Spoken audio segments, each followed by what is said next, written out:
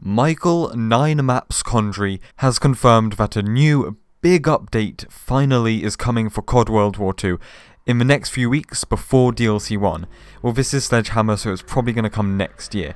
Now, I think we can all thank God for this update because some things need to be fixed. You know, some things that rhyme with really loud German announcer, which is really loud for some reason.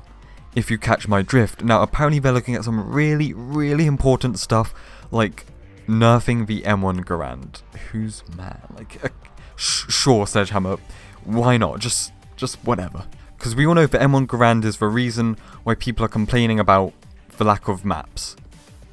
Anyway, in all honesty now, there's a big update coming for COD WW2 and it could be the saviour of all updates because you may know this or you may not know this, but the COD community is very split on COD WW2, right? There's a divide going on. Some people love it, some people hate it. I mean, that's the same with pretty much every COD game. Let's be honest, people always complain about the newest one, as I am doing right now.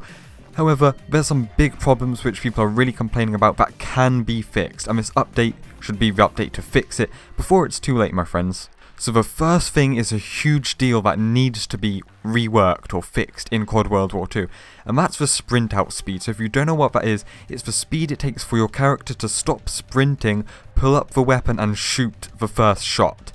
So I don't have the exact stats, but something along the lines of it's 3 or 4 times slower in COD WW2 versus BO2. So when I first learned or heard about this sprint out speed thing, I was like, that doesn't sound like a big deal, like some of you might be. However, I then looked into it and actually it really encourages camping and slower gameplay, which is why I think Black Ops 2 sometimes feels more fast paced and more smooth than World War 2 because of that huge difference in the sprint out speeds. So once again, I'm not Einstein, right? I don't have all the stats, but also health regen needs to be reworked, so that's regaining your health. I forgot what it was, but it's something along the lines of if you're one shot to death, it takes about 10 seconds to regain all your health back. I think that's the slowest in any COD, so these two things, for sprint out speed and health regen, just make the game slower and are just big problems because they're so different to any other COD. Sledgehammer, what are you... They're literally aliens, boys. They're literally aliens. They don't have a clue what's going on.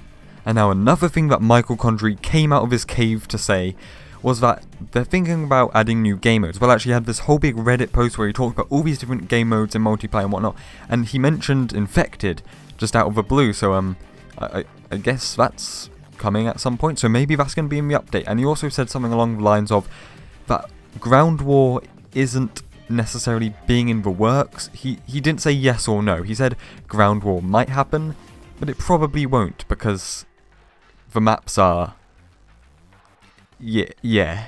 So the next few weeks, a huge update for COD WW2 is coming, confirmed right from the boy Michael 9 Maps Condry. So I look forward to this. I hope it fixes all the things that is wrong with World War 2. It's not, it's one patch, it's going to break more. Let's be honest, prepare for all the announcers to be shouting. It's happening, boys. Stay spicy, and I'll see you in the next one.